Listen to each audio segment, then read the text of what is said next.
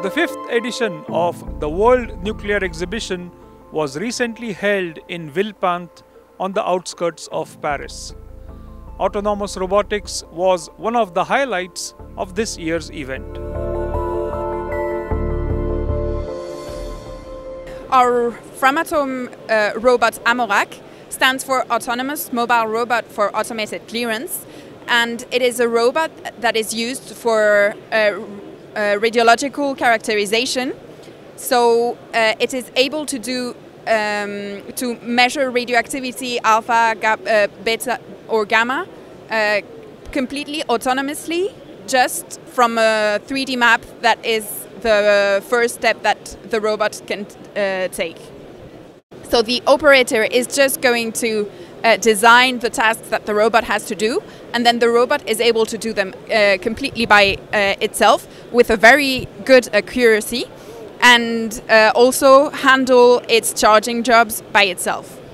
It is equipped with a LiDAR that enables the recording of the 3D map of the space, and then different sensors for the radioactivity detectors, and potentially you can also put pen marker to paint hotspots, for example, on the structures, etc.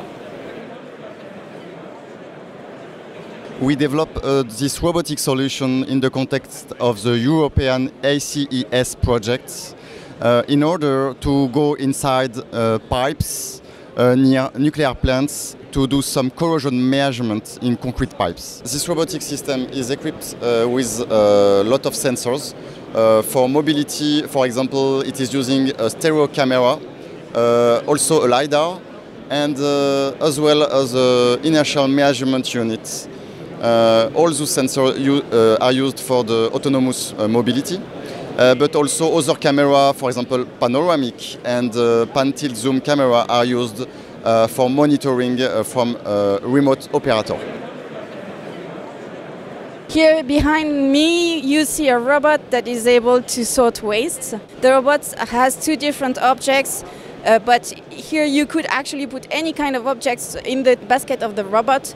It is not programmed to recognize any object at the beginning, but it is programmed to retrieve the objects from a bulk with unknown components.